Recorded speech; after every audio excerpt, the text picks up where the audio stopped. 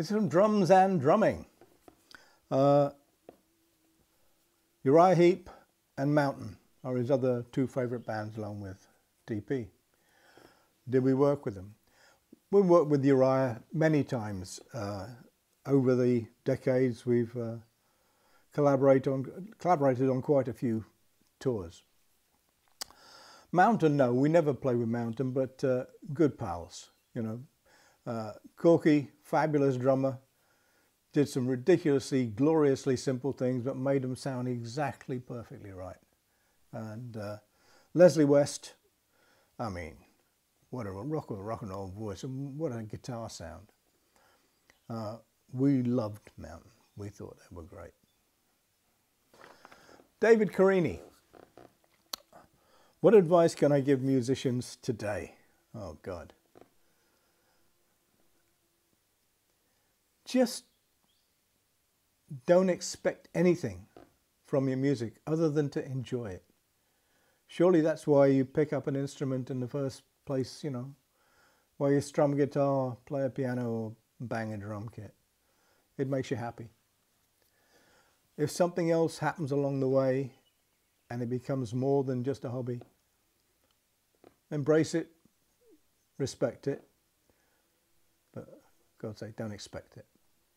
If it comes along, it'll come along because you've earned it, and that comes along because you believe in what you're doing. If you don't believe it, the chances are it won't come along. Just enjoy it.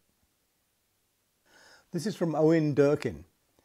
It's about moving up to bigger drum kits. Do you have to acclimatize, as he puts it? Well, no. You have to be comfortable with a bigger kit. You know, if you like the sound of a big bass drum, then get one. But understand, it's a little harder to play than a small bass drum. Its reaction time is slower. The pedal won't come back off the head as quickly as it will off a small bass drum. So you adjust the technique you use on that. And with a big bass drum, of course, if you're not a particularly tall guy, that can be a problem too, because you end up sitting so high to accommodate any of your toms over the top of the bass drum. It sort of gets out of control. So you have to work to your own physical limitations. A 26 is probably as big as I could get. I tried a 28 once, and it sounded lovely. I mean, I don't know how good it would be, but it sounded lovely to my ear.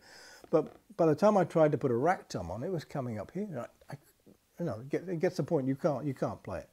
So 24s and 26s, you really don't need to get any bigger than that. You won't achieve much. So be comfy. If it feels comfortable with a bigger, higher kit, cool. If it doesn't, don't waste your time. This is from Ruby Tuesday. Who is the Italian guy that owns Cozy Pal's red drum kit? Well, I'd have to ask him whether he minds me telling you. If he doesn't, I'll try and let you know. This one from Mitch again. He noticed on one of my drum kits that there are two splash cymbals mounted on one stand, little 8 or 10 inch cymbals. Why is that? Do you know why? Because my drum tech got bored and decided he put two cymbals up instead of one. Nothing to do with me at all. And as I only hit the thing 2 or 3 times in the show, yeah, if it kept him happy, I'm good with it. Dome Vavant sent in this question. It'd be nice to see my drum kits that I have here, and I will take a couple of cameras into the room and show you what I have. I don't have a lot of the old drum kits. They sort of get lost, broken, just wear out, or I give them away. But I'll show you what I have here. There's 3 or 4 interesting kits. That'll happen sometime soon. This is from Stefan Hawk. Do I do any recordings from my studio at home? for other people. Well, yes, I do. But not everything, and not always. And unlike this, that costs you money. This is from Cormalank. What's my take on electronic drums and the way modern drumming is gone? I have a couple of electronic drum kits and they're wonderful tools. And if I'm asked to do something in my studio for somebody else and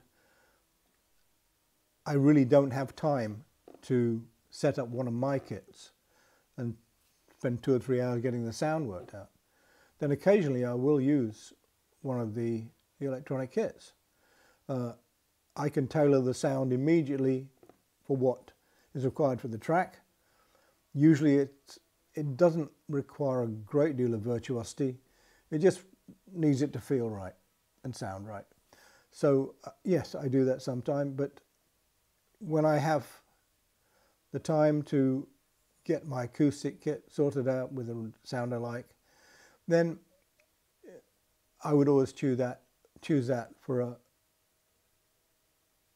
professional piece of recording, purely because I play it differently. And no matter how good the response is on these pads, and some of them brilliant, mentally I'm in a different place on an acoustic kit.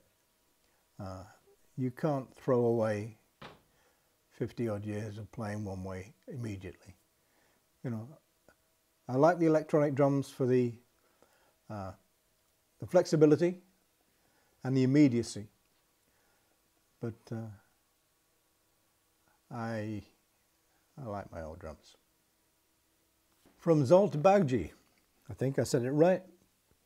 How do we handle the jet lag?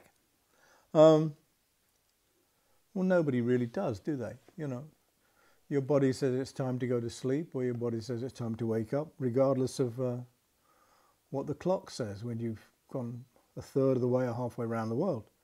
You just have to deal with it. The worst thing is getting off a plane, say for 10, 11 hours. And so you've maybe gone through an 8-hour time change and having nothing to do for 3 days. Because all that happens is, when you get tired, you go to bed and you go to sleep immediately, but you wake up at 5 in the morning with nothing to do. And the next night happens same again. But if you go there maybe a day before you're meant to work, you are psychologically ordered to be awake at a time you would normally be in bed or waking up, because you've got to do the work. It's still hard to get over, but it takes what would be a 7 or 8 day process and condenses it, in my case, down to 2 or 3 days, and then I'm more or less normal. Yeah. So sitting around with nothing to do with jet lag, you just stay jet lagged. Yeah. This is from Vas Dim. Would DP consider doing an acoustic live recording? No, that's not what we do. That's like asking Joni Mitchell to do a heavy metal set.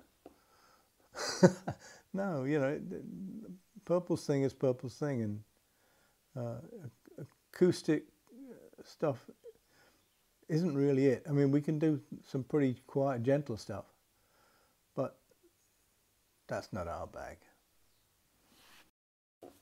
Okay, this last one is from Tinted Moon. Do I use a click track on stage? No.